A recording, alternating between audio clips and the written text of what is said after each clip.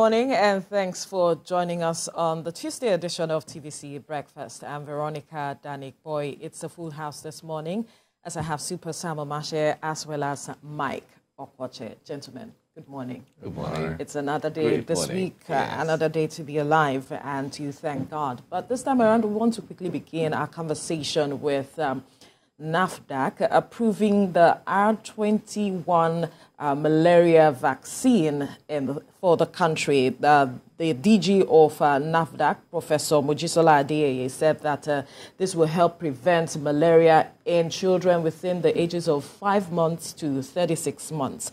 Although the vaccine is said to have 77% efficacy, Ghana has even told the line of also approving this. But now this is coming before the market approval or market authorization of the vaccine, which is a source of concern for some Nigerians. Sam?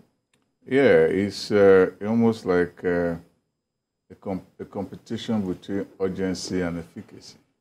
And they are feeling that, well, we think that this thing can work, and so let us do it.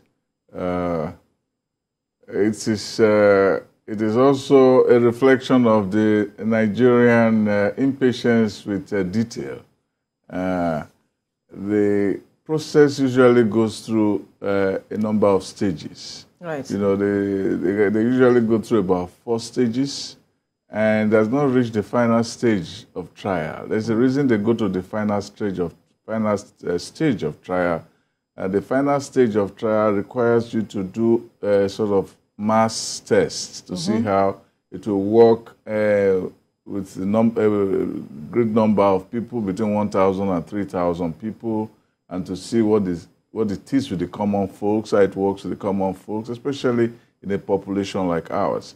It also gives them the opportunity to assess the side effects, you know, they have on clinical trials. On children. Yes, in these clinical trials. The other trials are also clinical, but they are different levels. You know. Yeah. They do some groups. I'm sure that's where they have gone, and because they've done the group tests, probably stage 2 or stage 3. Stage 3. Stage 3. And then when they say, okay, some groups have done it, it's okay, and let us get it done. I think in the case of Viagra, that's what they did. They did the Viagra, and when they did the Viagra test in those days, they used the wife of Bob Dole, the woman who had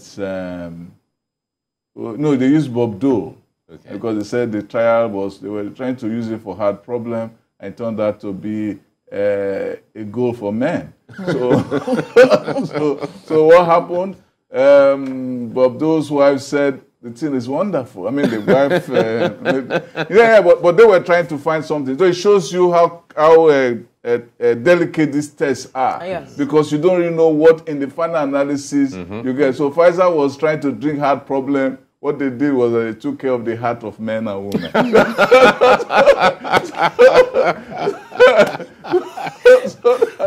So that's what Sam just has a way of it's amazing. It's amazing. So that was what happened. So it is always necessary to get this thing done to the final analysis. Yes. And they have not done that. I know that's why I say it's a kind of a conflict between necessity or urgency and necessity.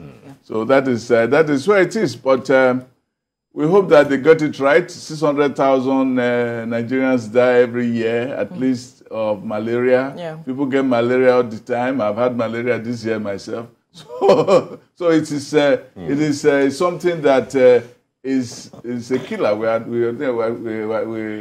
27% or 30-something% of the deaths. At least a quarter of the deaths in the world happen here in Nigeria. So it's an urgency. Maybe that is why they're saying, okay, well, what is this problem about wasting time? Let us just... perhaps that's why they're just having about 100,000 first delivery, perhaps. And it's also provisional. Yes, provisional. Yeah, exactly. It's provisional. We see the desperation because Nigeria accounts for 27%, as some was saying, 27% of infection worldwide, and then 32% of deaths worldwide. So it tells you that Nigeria leads in the cases of malaria worldwide. So you could see the desperation to see, okay, let's bring this thing in and see how we can exactly. It. Yeah. Well, however, we know that about 4,800 babies on the continent are being, are in the tests, what do you call it? The test, trials? the trials, as the case may be. About 4,800 babies are on test right now on the African continent, from Burkina Faso to Kenya to Tanzania and so on. Because they're trying them region by region to see, how they the character of the vaccine with these people, due to some peculiarities and so on. So all of that is there. And the point there is the welcome development, I must say, because malaria has killed a lot of people over the decades.